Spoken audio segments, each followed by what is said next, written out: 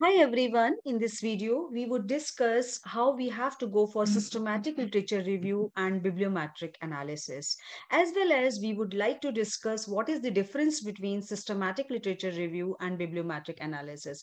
I find this particular paper that is published already in Australian Journal of Management, it is a very good paper. In detail they had explained what is the difference between systematic literature review and bibliometric analysis, and I have given this paper link in my description box. So I'm sure you can go through this paper and you can apply in your research. So here is literature review. I mean, this one is the abstract already given. This article details methodological steps for conducting literature review in a replicable and scientific fashion. And as well as there is the discussion about the bibliographic mapping approaches to visualize bibliographic information and findings from a literature review. So here is we will talk about how this paper is divided into various parts. And we can see here, number one is introduction. There is the researchers typically collect available evidences on a topic or issue prior to conducting a new research to assess the state of the already available evidences. As well as here is an important distinction between narrative reviews and systematic review is that systematic reviews differ from traditional narrative reviews by adopting a replicable, scientific, and transparent process. In other words, a detailed technology that aims to minimize bias through exhaustive literature searches of published and unpublished studies, and by providing an audit trail of the reviewer's decision, procedures, and conclusion. So I'm sure this is a very good distinction between narrative literature as well as systematic literature review. The idea behind a systematic review is to systematically collect available evidences and then offer an evaluation of the evidence against predetermined criteria rather than offering an unsystematic review of only some studies that are deemed as suitable by the researchers. As such, a systematic review can offer a balance between comprehensively identifying a large pool of publications and systematically identifying a smaller set of studies that fit criteria for inclusion and can inform research agenda. Then methodological step for how researchers can conduct systematic literature review and offer examples of bibliometric approaches to visualize result. That is the first one is at the first stage, we provide a background information on the increasing interest in the conducting systematic literature review. Next step, we would talk about next step that is involved conducting a systematic literature review. And these includes cleaning, analyzing, and synthesis of the data and the presentation of the results. So bibliographic mapping approaches for visualizing data. And further, then we will move to the second one is that is the background. And academic knowledge is expanding exponentially. Every day, thousands of the new articles, reports, and other materials are published. So these trends mean that there is an unsystematic proliferation of knowledge across numerous different outlets and academic disciplines. Then the systematic literature review can help overcome these limitations and help with several aspects of the research process, like establishing a context and delimiting a research problem, seeking theoretical support, rationalizing a problem, new line of inquiry, as well as here is fruitless research.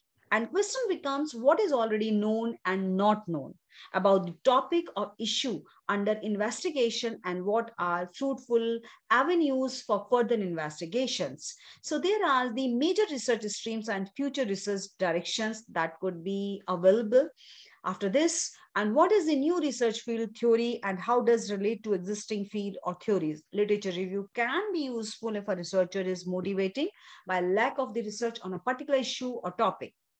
So easily we could be able to identify.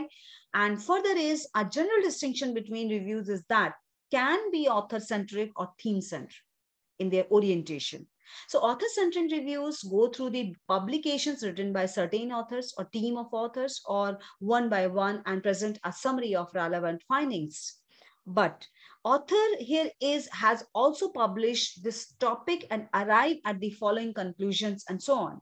A more common approach is the theme-centric review, in which the researcher guides and reader through ways that prior publications have contributed to developing our understanding of themes and concepts of phenomena of the interest. Then further, irrespective of the approach, author or theme centric, many authors often only review selected publications in their literature review selection and create a narrative rather than a systematic literature review. So this idea of a systematic review process was driven by research needs in a medical sciences and healthcare, where the only reliable way of determining the outcomes of the medical treatments is to synthesize available evidences on an issue, such as the effectiveness of the cancer drug.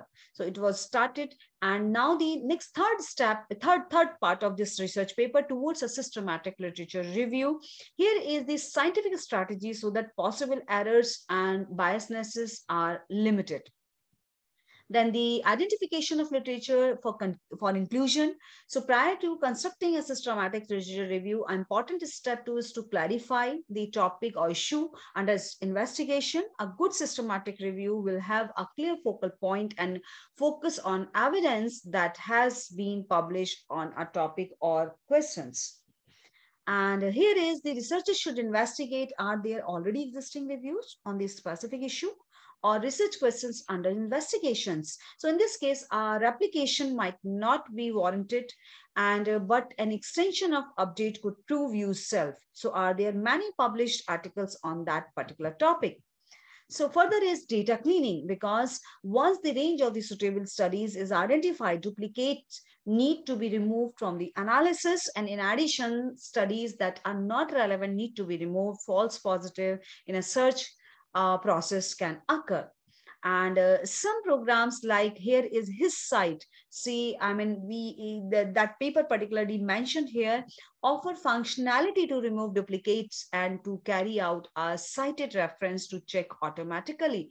So further is analysis and synthesis, and it is a vital step for any systematic review in the synthesis of the available evidence, and depends on the number of the studies that will be included in the review, the type of the research method used by individual studies, and the quality of the evidences, and the chosen analytical or visualization of the technique. So here is the publication is conceptual, the sampling method, as well as the key findings for systematic review that contain larger sample of the study. The analysis will partially depends on the type of the evidence that the systematic review has uncovered. So here is further is the presentation of the result.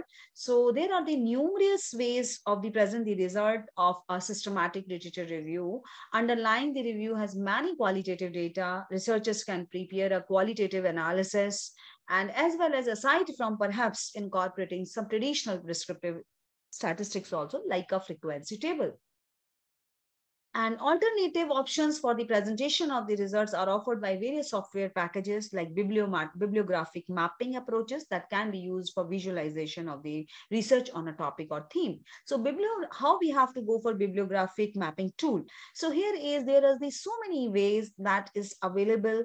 Like his site is a program that allows a researcher to map influential publication within a field of the research and their interrelationships, and allows for an you can see here, this is the particular assessment of the development of through and topic. So you can see that would be the output.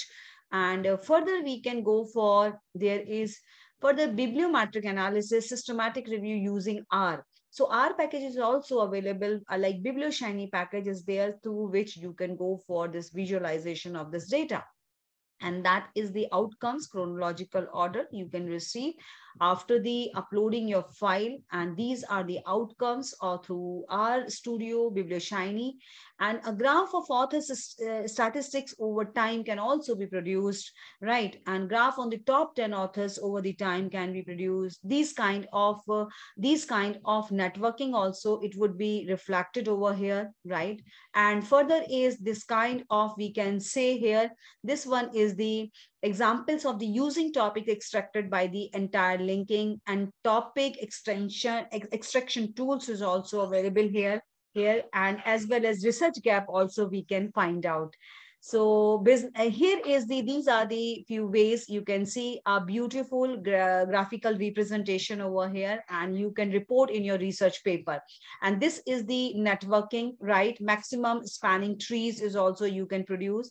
And as well as further we can discussion and conclusion in this paper beautifully they had expressed the various ways of the visualizing literature review presented in the article have unique advantages and disadvantages. His site also, what could be how you have to use. And here is the worst detection algorithms also, trending topics also. Ultimately, the suitability of the chosen approach for conducting and visualizing a systematic review depends on the aim set out by the researcher. And systematic literature review, we emphasize the important role and the systematic literature review can play in academic research to gather existing knowledge and to examine the state of the field. So these kind of journals, some journals are very specific to publish review papers only. So you can target these review journals where you can send your research paper and you can publish your research paper. So I'm sure this video would be helpful to you, and you can go through this paper, and I'm sure you could be able to you could be able to distinguish between systematic literature review and bibliometric analysis. Thanks, keep watching.